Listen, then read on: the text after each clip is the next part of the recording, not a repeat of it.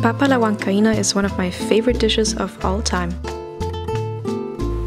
Traditionally you use an ají limo, but if you can't find it, you can simply substitute it with any yellow chili, such as a Scotch bonnet. I briefly cooked it just so it'll be easier to puree. Remove the seeds and set aside. And we're also gonna need some lime juice. Cut it in half and set it aside also. Traditionally, soda crackers are used to thicken the sauce. I found these crackers in my supermarket, but if you prefer, you could also use dry bread. And lastly, I made a little spice mix.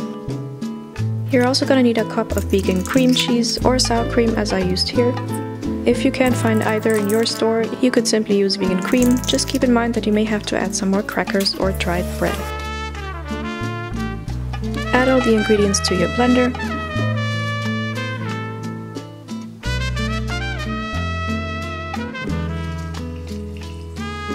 And the last thing we need to do is to sweeten the sauce a little bit.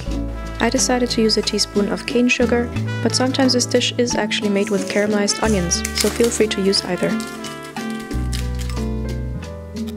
While your sauce is blending away, you can drizzle in a 1/4 cup of sunflower oil, or if you like it healthier, you can simply leave it out.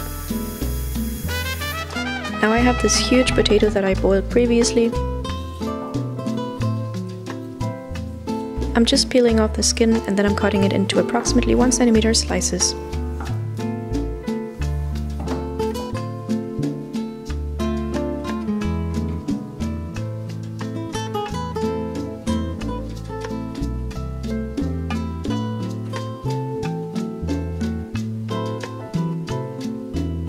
Papa la Huancaína is always decorated with some iceberg lettuce, a black olive, and traditionally an egg, but I decided to add some kala namak on the side for the eggsy flavor.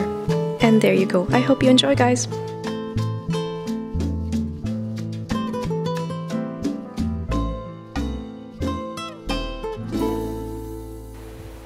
If you like this recipe, please subscribe to my channel, and I will see you next time. Bye!